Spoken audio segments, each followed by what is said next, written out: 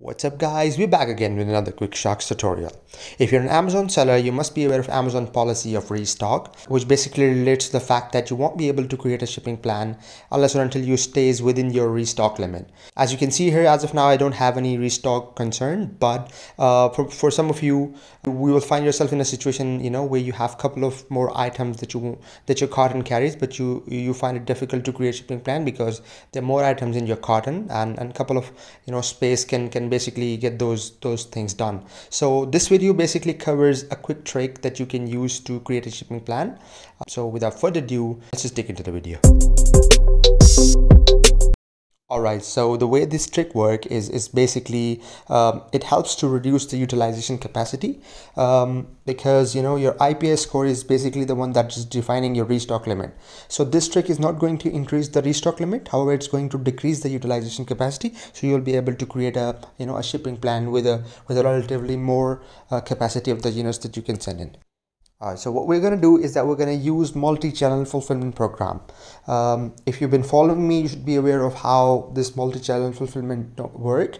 However, just a quick brief is that Amazon has this program that allows you to fulfill orders that are placed outside your Amazon store. So if you have a website and you get an order from there and your inventory is at Amazon warehouse, this channel program basically allows you to fulfill orders which which are not placed on Amazon directly. So what we're going to do is basically we're going to use that program to use up some space, and this is the trick that we're going to do. You just need to take in the details of any random person in that local marketplace, or if you have any relative, you can just take out their details, and you simply need to create an MCF order, but it's not like a regular order. If you've been following me, I do have a video that I posted last month on MCF program. I'll add a card link at the top if you want to get back to it, to understand how you should create your MCF order. You can refer back to that.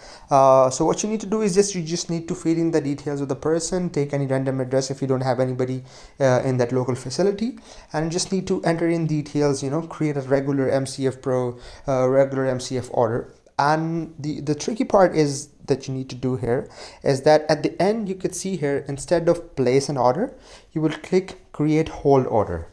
And the way this particular create hold order work is that it keeps your specific inventory that you quantity mentioned here on hold for 15 days. So for instance, if you want to avail a slot or of about like 15 units, you can just simply enter in details of 15 products, 15 items. You can click and click create hold order. What it's going to do, it's going to take out these units from your inventory and place them on hold, and it's going to free up some space of utilization for you to create a shipping plan. The only thing important here is that you should be able to keep the order ID saved by yourself, because after 1 or 2 days you're going to go back to your manage order section, and you're going to take that order ID, paste it at the top, and you will have this option to cancel the order. And once you cancel these order, your inventory can get back in, and it won't do any issue for you to create a shipping plan. I hope this is going to help you create your shipping plan without any issue.